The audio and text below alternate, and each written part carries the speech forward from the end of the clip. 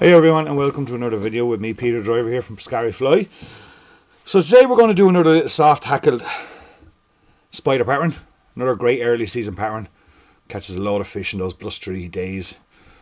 Springtime, a little bit of heat coming on, a few hatches starting to come off, and this little hare's ear and partridge spider has been a treat for me over the last number of years.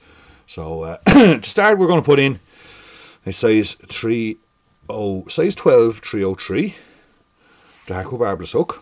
Love these for the spiders and wet flies. And we got some classic waxed here from Semperfli olive tying thread, and we're just going to start that off. Take away our waste. We got some medium copper wire here. We're going to add that in for our rib. No, actually wrong. We are going to add in some Sulky flat copper tinsel. Stuff I love using, especially against the hare's ear. So I'll always use a flat either tinsel or wire when I'm tying in excuse me, hare's ear bodies if I'm putting a rib on it, because wire tends to sink in into the hare's ear too much, and it's completely has no impact on the fly really as such. Only for it gives it strength, yes, but it does no real visual impact on the fly.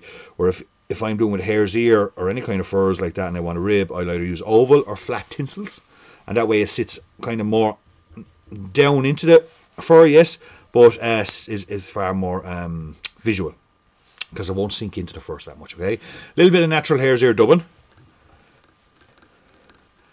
just dubbed onto that thread there, and we'll just build our body. Nice size body. A little bit of meat in these wet flies, this particular wet fly. Dub on just a little bit more to get me up near the head. Lovely. Now we'll take our rib in the opposite direction. We'll rib it around. Nice few turns out. We want that little copper look to come out lovely with that body. And it will, once that fly gets wet in the water, that copper rib will just jump out of that body. It's beautiful stuff. That's it there. That's the Sulky. That's the copper Sulky we use.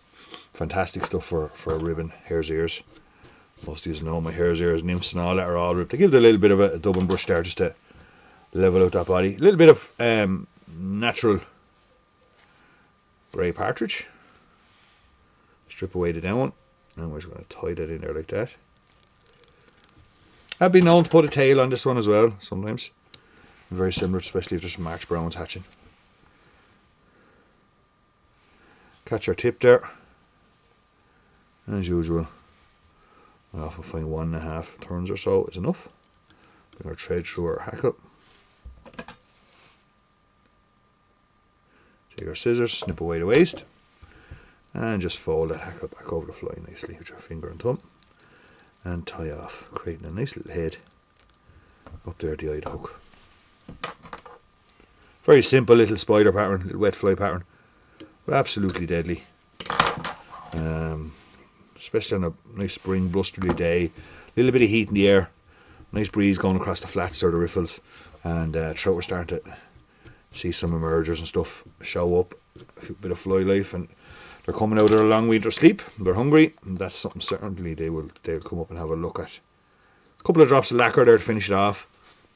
There we have it, folks. Lovely simple little spider pattern, really super effective, and hope you enjoy tying that one. Hope you enjoy fishing it even more. See you all in the next video. Don't forget to hit the subscribe button, and if you need any fly tying or fly fishing gear, do check out www.semperfli.com. See you all next time.